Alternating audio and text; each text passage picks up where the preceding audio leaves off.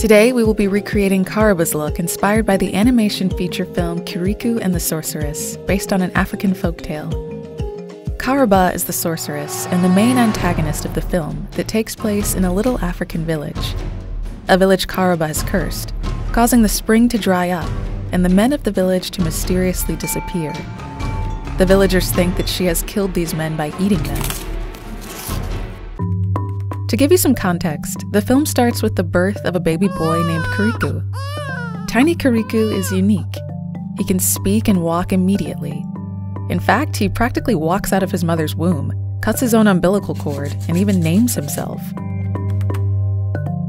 From there, his mother tells him all about Karaba, the evil sorceress who has a deep hatred of men.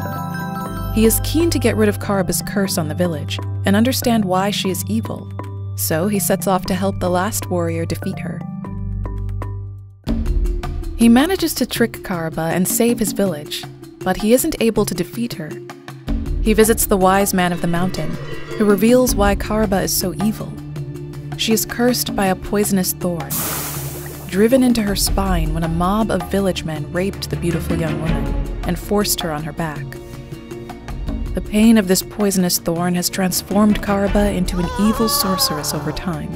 The pain and the poisonous thorn symbolize the real pain Karaba feels after going through and surviving this horrible ordeal. The aftermath of sexual abuse can be shattering, and recovering can be a painful process. The impact of sexual violence goes far beyond physical trauma.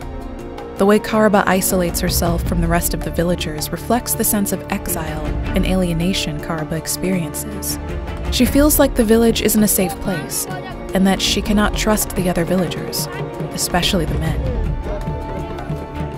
Upon learning the truth about Karaba's evilness and why she has such hatred towards men, he manages to trick the sorceress once more, but this time it is to remove the poisonous thorn from her back, freeing her from her curse.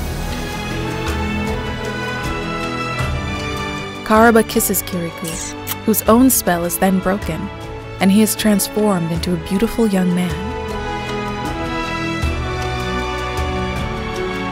And not long after, the missing men who had been turned into the sorceress's watchmen reappear, revealing to everyone that Karaba didn't, in fact, devour them at all.